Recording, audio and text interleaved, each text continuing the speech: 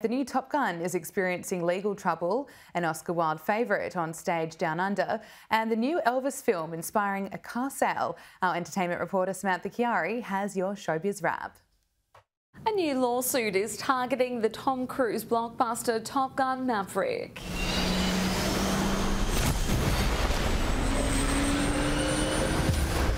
Family members of the author whose article inspired the original 1986 film is suing Paramount Pictures for copyright infringement. They claim the movie studio failed to reacquire the rights before releasing the sequel. The end is inevitable, Maverick. You're kind of headed for extinction. Maybe so, sir. But not today. Tom Cruise, however, flying high after the box office success of the latest instalment. The latest weekend box office data from the US shows 36 years after the original film, Goose and Iceman, it's lost, well, none of its horsepower.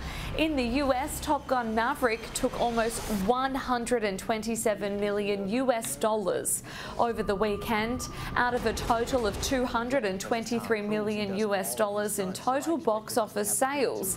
Its opening weekend last week saw it take $86 million from $116 million in total ticket sales. In the past 2 weeks, it's already taken in close to $550 million worldwide, making it the fourth top grossing film in the world this year. Tom Cruise is very much in the money.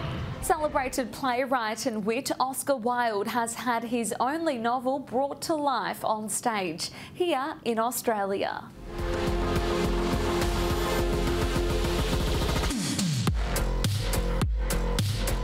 His century-old moral fable, packed with witticisms, is as devilishly wicked today as it was on its debut in 1890.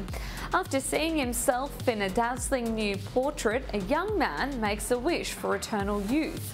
Dorian Gray throws himself into a life of luxury, drifting from the pampered salons of Victorian London to the darkest recesses of the capital.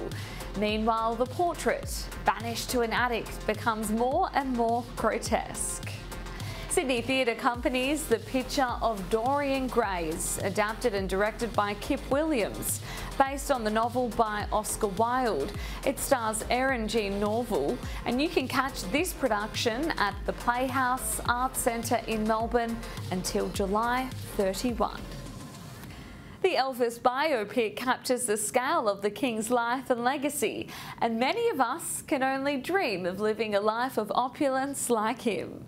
After the Australian premiere of the film Elvis, a Gold Coast mechanic is auctioning off a soaped-up version of his prized possession, a 1959 Cadillac Coupe de Ville.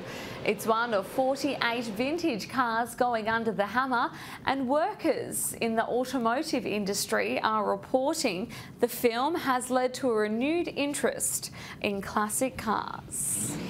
And that's your wrap of what's happening in showbiz.